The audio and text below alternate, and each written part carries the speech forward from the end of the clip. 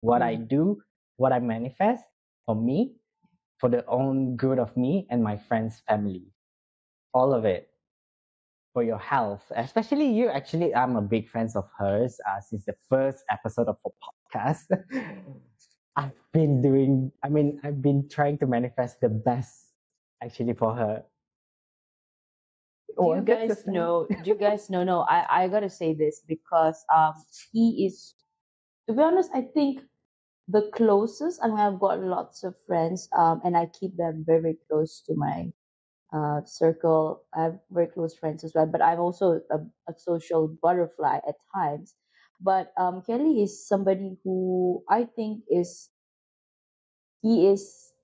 I think, one of the most caring person that I've ever met in my life.